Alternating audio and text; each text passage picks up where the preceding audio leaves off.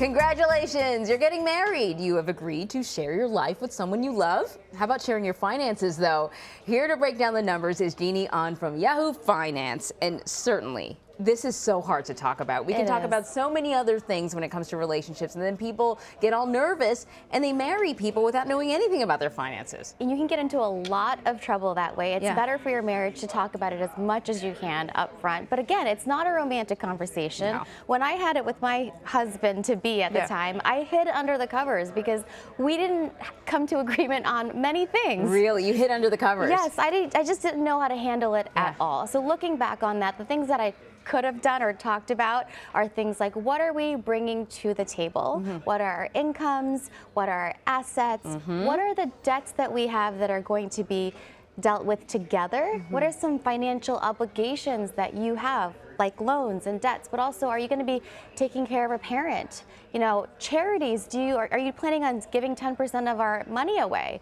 And am I on the same page with that? Maybe, maybe not. Then also, how are we going to bring our finances together? Separate or combining them? Right, especially when maybe you have two people who don't make the same amount of money. Yes. So how do you split the bills? Is it going to be equal? There's a lot of stuff. You know, my husband is a finance major, so he has no problem talking about finance. But one question that I never even considered was the impact that getting married would have on my taxes. Oh, right. And that it really did shift for me. It does. So tell me a little bit more about that. Yeah. Well, my financial advisor says that you should bring your tax returns to the table and go over them. And you have to be very serious and in a good stage of relationship to be able to do that.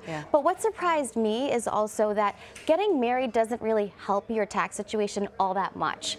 I always heard, oh, you're going to get all these tax benefits. But if you are making similar amounts and it's a two-income household, that could put you in a higher tax bracket, and also the huge tax advantages might not be there. That said, there are the highest standard deductions with married filing jointly, and if you have dependents in the picture, of course, you get lower tax income liability there. Right, that's a really good point, because you can be married and file separately. You can. My accountant says it's probably not a good idea. Yes, for most people, married filing jointly does make the most sense. But you can ask them, can you prepare my taxes separately? What are the numbers? Right. And I think when you first get married, it's good to see that difference.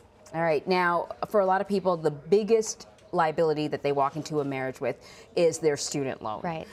Tell me about that, because that's always the debt that you just can never get rid of. But if I've paid off my student loan and I marry someone with a tremendous student loan, do I also take on that debt? So you are not responsible for any debt that you don't have before, right? But anything that your spouse brings to the table, he's responsible on his own before marriage. That said, in a relationship, when you are married, if that person defaults on their student loans and you are having to file your taxes together, your taxes will be garnished. Oh my gosh, that's good to know. That's why you have to know how much do you owe on those student loans, right?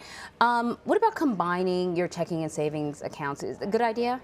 It depends for every situation. You know, it also depends on your values, and it also depends on whether or not how many assets you're talking about. Right. But for household to household, just make sure that this is a difficult conversation to have. You might want to bring in a third party. Say, hey, why don't we go to a financial consultant for free for the first 30 minutes and let them ask us some questions, and then see, if you can kind of defer some of that negative energy around this conversation to an impartial party. That is great advice, because that was going to be the last question that I had for you, is just how do you bring this up without, causing a big explosion? And getting a third party in who's not going to be judging you because they see all kinds of finances is a perfect idea. Another thing is, call it a dream date. Say, hey, let's have a dream date where we talk about our money dreams, our financial goals, what we want to accomplish. Our money nightmares. But call it a dream, and that way the tone is much more positive. There's excitement around it. You guys can talk about your future retirement in another country together, how often you plan on traveling, that kind of thing. Right. I love that. That's how you get over some of the touchy stuff. Another thing that's really touchy, prenups. how do you bring that up? And, you know, what's the benefit? I mean, is it something that everyone should kind of be talking about? Well, prenuptial agreements are great for protecting your assets that you have before, as well as the assets that grow during your marriage.